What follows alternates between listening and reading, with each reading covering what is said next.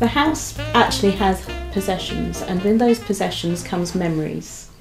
And working with our clients, those possessions can be quite painful memories.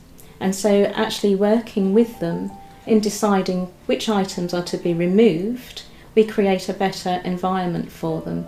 We work to create calm within the home so that they feel that there is a sanctuary for them to actually return to, and they feel it is home and that they can start to love that house again.